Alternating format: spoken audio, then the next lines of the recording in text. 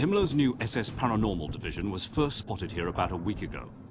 Helga von Bülow. Return to Castle Wolfenstein for the Xbox is roughly the same as the PC version. You know, pretty much all the single-player stuff and multiplayer stuff that made the PC version a hit have come over to the Xbox version. But there's also been a handful of additions. For starters, the single-player has a new prologue. It's a series of levels at the front of the game that kind of set up the action a little better than the PC version had. Also, there's a cooperative mode, and this can be played offline in a two-player split screen. Unfortunately, this isn't as fleshed out as you would like. That you can actually save your game in cooperative mode, and you can only really select from levels that you've already unlocked playing in the single-player campaign. The single-player mode in the game is actually pretty standard. There's not a whole lot to see here. You're basically B.J. Blazkowicz, the hero from the first Wolfenstein game, running through corridors, running through tombs, running through all sorts of different environments, shooting up a bunch of Nazis, shooting up a bunch of zombies, and really doing your thing as quickly as you possibly can.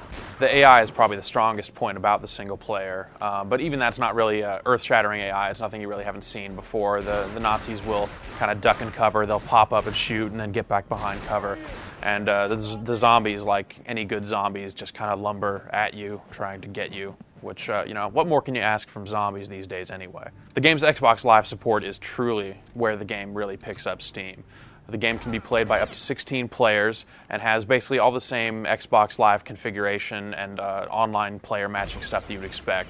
You can do your Optimatch, you can do your Quick Match, you can look at a lot of extensive stats, which is a really nice feature because it keeps track of a lot of different stuff, including weekly, monthly, and overall stats. You can even look at how long a player has played as each one of the game's 4 character classes. The multiplayer in Return to Castle Wolfenstein is basically an objective-based team game. You pick Axis or allies, and depending on the map, you'll have different objectives that you'll want to complete. Some of these objectives range from collecting war documents and getting them to a radio to transmit them out. In some cases, you have to defend an Axis submarine. So there's kind of a little bit of variety here. And that variety lets you play as a variety of character classes and kind of in a variety of different roles as you're either defending or attacking and things of that nature. The main problem with multiplayer is a fairly minor one, and one that you'll definitely get over in time. And that's that the game really isn't very good at telling you what you're supposed to be doing. If you jump into a multiplayer match, you'll have to actually go to a separate menu to look at what the objectives for that map are. But then on top of that, the game doesn't actually show you where the objectives take place.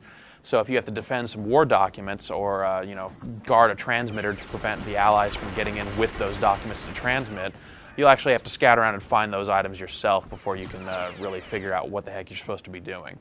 Like a flyby mode or something that actually would let you kind of offline kind of learn these maps and take you through stuff would have been a big help here to kind of getting the learning curve out of the way early and getting out of the way very easily. As it stands, you'll have to familiarize yourself with all the maps kind of on the fly in the heat of battle, which is less than optimal, but definitely something you can get over if you give it enough time. The other problem with the game's multiplayer is a technical one, but it's also relatively minor, and you can work around it if you know what you're doing. And that's basically that there's a lot of bad servers out there. These servers are all being run on someone's DSL or cable connection or something, and those aren't really meant to hold 16 players for the full match. So your best bet is to shoot for either lower player limits or to really use the Optimatch filters to seek out good servers.